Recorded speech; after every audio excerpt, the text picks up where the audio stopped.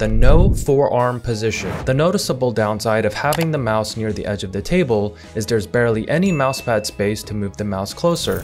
This is a huge problem for games like Fortnite, arena shooters, and any game requiring frequent up and down Y-axis aiming. But for tactical shooters like CSGO and Valorant, where most of the aiming happens across the X-axis, this no forearm position actually makes some sense. And that's because you can use the edge of the table as an X-axis guideline to keep the mouse on track. If the edge of the table or mouse pad is always crossing the hand or wrist in the same place, the mouse will move in a straight horizontal line. Granted, the mouse isn't overly shifted to the clockwise or counterclockwise. One of the tricky things about placing the forearm on the table is that sometimes it's difficult to place the exact amount every time.